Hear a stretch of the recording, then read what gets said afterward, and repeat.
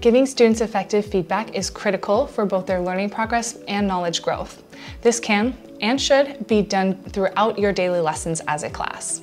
If you're already using ClassPoint interactive questions throughout your presentation, you're already receiving student feedback to check on their needs and their understanding. However, you can also use these student responses to provide feedback back to your students. I'm Sarah from Inkno, and today I'm going to walk you guys through 5 different tips on how to provide your students feedback when you're using ClassPoint. To get started providing feedback to your whole entire class, I have a word cloud question type as an example here. So let's say my question has just been closed and I can now review all of my student responses. I can provide feedback verbally to them, highlighting the top answers, and then also diving deeper into some of the more unique answers. Students can then go ahead and self-assess whether or not they've grasped the concept, at the same time learning from their peers.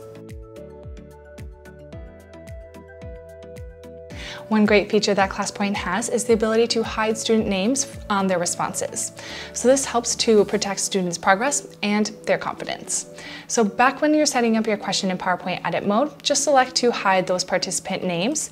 And then when you begin receiving your responses, you'll be able to see that no names are revealed. This provides you with the opportunity to give students feedback based on a mistake that the whole entire class can benefit from. If names are not hidden, you don't want to give specific feedback on one student's response if they made a mistake. This kind of negative feedback should be done privately, which we cover how in tip number 5. But first, tip number 3. So when you guys are reviewing your responses, you can use this heart icon to favorite and filter. So you can do this for exceptional responses. That way you can provide feedback on why they are so well done. Or you can heart and toggle any incorrect answers and provide feedback on what pieces are missing or go over anything that was misunderstood. That way you can help the whole entire class learn. Continue providing feedback and teaching through feedback by annotating on an individual response. To do that, you can insert any of these responses as a slide. You can select an interesting response to spark a discussion, or you could select an exceptional response to begin continuing the conversation and explaining the concept. Or you can go ahead and insert an incorrect response. That way you can go ahead and re-explain the concept. So once that's done, I can use ClassPoint's annotation features to begin marking up this response. Make sure you're leaving effective feedback, that way students can continue to learn. One sneaky feature that ClassPoint has is the ability to share your PowerPoint file, annotations and all, as a PDF with your joined audience. Just click the Share PDF icon to do so. This last tip helps to provide students with timely feedback, like during a unit rather than after, which can be more impactful and allows them to make adjustments before submitting a paper or taking that test.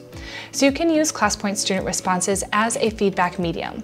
If you notice based on their responses that a student is falling behind, you can pull them aside during work time. Or you can go ahead and save a response and then provide them feedback and share it with them via LMS or email. Make sure when you are providing this feedback, you provide some action steps for them to follow. This way they can go ahead and make those adjustments. I also recommend the continue, start, stop feedback method if you can. If done correctly, this feedback you've given students can help encourage and motivate them to take an active role in their education. Hopefully, this video helped you provide students feedback a little bit quicker and easier in your PowerPoint presentations. Don't forget to leave us a comment below if you liked this video, give us a thumbs up, and most importantly, subscribe to the ClassPoint channel.